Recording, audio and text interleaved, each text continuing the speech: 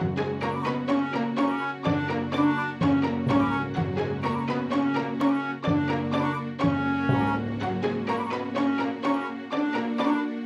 guys, this is Macminecraft, and today we're doing a video on how to give player items with command blocks.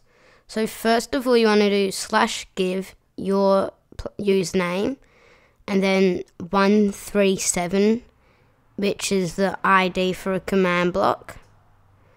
And then you want to just do that, and that will give you a command block. If you forget the ID, you can do the same thing, but instead of doing 137, you can do capitals command. That's usually if you forget because it's longer. So then you want to click on it and put in the command, which is /give at P, which would give it to the nearest player near the command block. And then you want to do what you want to give the person. So I'm giving you a diamond chest plate. So do 311, then 1, which is a quantity.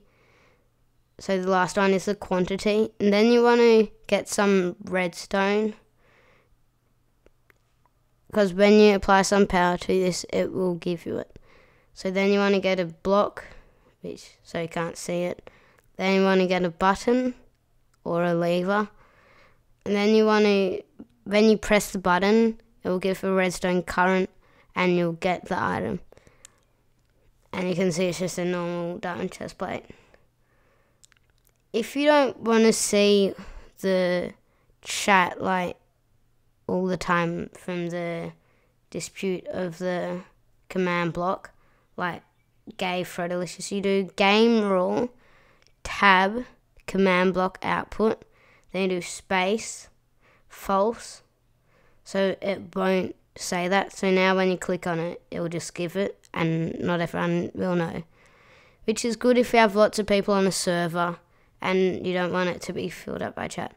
You have to make sure command blocks are enabled on your server. Please leave a like, subscribe and favourite, and I'll be seeing you.